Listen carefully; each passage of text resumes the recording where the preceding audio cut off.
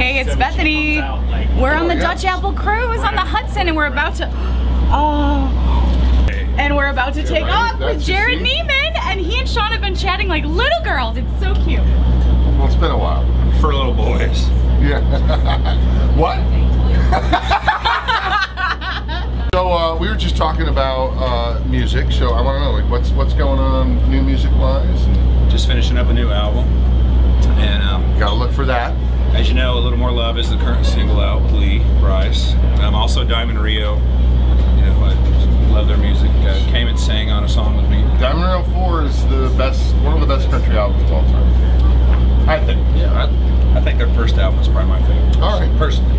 All right. But yes, 4's. I happen to be a beautiful mess, so. Yes, you are. So. You're a mess. So yes, very excited for you to hear the new stuff. It's been fun being back in the studio. What's going on right here? Look at this. What's going on? This is a family show. See, it's already started, Maddie. This is already started.